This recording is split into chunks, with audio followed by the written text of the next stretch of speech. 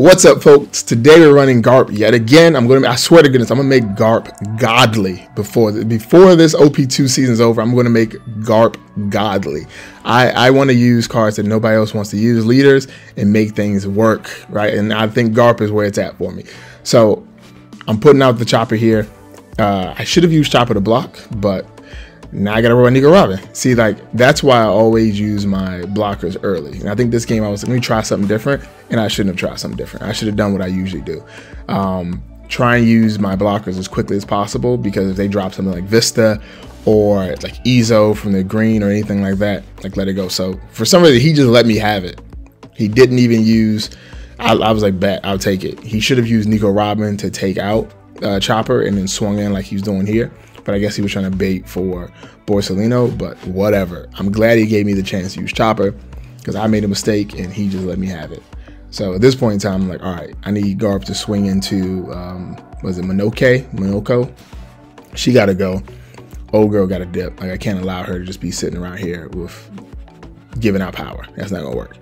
So, like, I don't know if you'll notice this, but I have one card in hand and he's sitting on 6. So things aren't working out properly for whatever reason. Like, whatever's happening here, I'm not obtaining cards. Like, this is ridiculous. He dropped the Nami's added cards, but he hasn't ditched any counters from what it seems. And I'm sitting here counterless. Like, maybe I'm using my counters too early, or I don't have enough, or whatever it may be, but my hand is dead. Like, my hand is dead.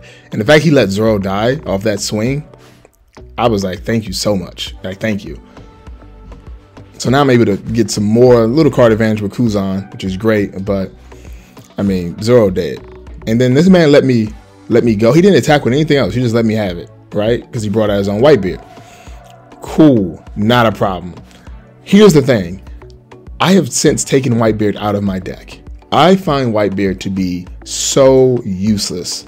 Him and Kuzan for this deck. Like, it is way too much Don. And I'm not having any chance to do anything else because I'm always on the back foot. So it could be the way I'm playing the deck. Because if you watch right here, if you see something I'm doing wrong, let me know. Because clearly I'm doing something wrong.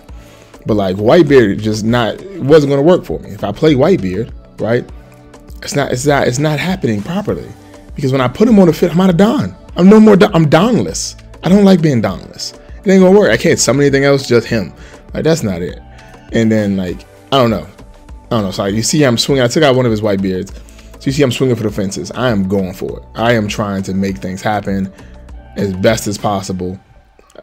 Stack up my board, because I currently have the life advantage, but that doesn't mean anything. That's Jack Diddley. And he's about to use Whitebeard and just ninks me. It's like, do I save Kobe? I think I should save. I didn't even save Kobe. I should have saved Kobe, because Kobe was a necessity. And now he's about to drop Vit. Oh no, he did the thing, bruh. This guy's oh my gosh, I hate him so much. Like, I gotta figure something out. I'm putting all the Don here. I'm like, this Whitebeard gotta go. 14, can he go? He lets him die. Fantastic. I leave one up for Radical Beam. And I'm like, this ain't it. So I can drop Grandma here and then say Radical Beam if he beefs up on Zoro or on Luffy. But I block with Borsellino for the Nami, not a problem. And the question, do I save Borsellino? Because if I do save Borsellino, he's gonna use other Nami to attack him. But I need him to stay. I can't just give him up. So it takes him out. I got Zoro. I got a way to attack into his Luffy. But again, I am down bad right now. Like, this is not good. I need to take out Nami. Nami has to go. Like, he can't have characters on the field. But the fact that he's running rush characters obviously caused an issue. And the fact he didn't even run into Zoro. Like, he disrespectfully skipped over Zoro right into me. Because he's like, I got this game. And right there, if he would have attacked Garp, I would have been down bad on life. And he could have just attacked with, oh, he does attack with her.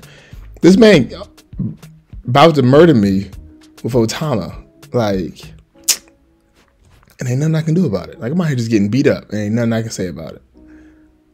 Like, why did I even put that many down on Nami to take her out? She has 0 call. What was that, man? I think at this point I gave up. I think honestly I was just like, dang, I'm some trash. I think that's why I felt at this point in time. Deploying, put him out. Just put Grandpa out there.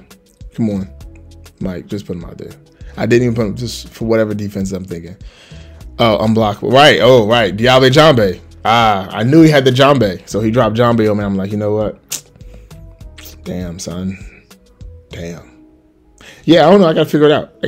I think it's me. It ain't the deck. I think it's me. I think I'm just some trash. But do me a solid favor. Subscribe to the channel. Like this video. And if you can, please go home and tell your mommy you love her. I appreciate you. See ya.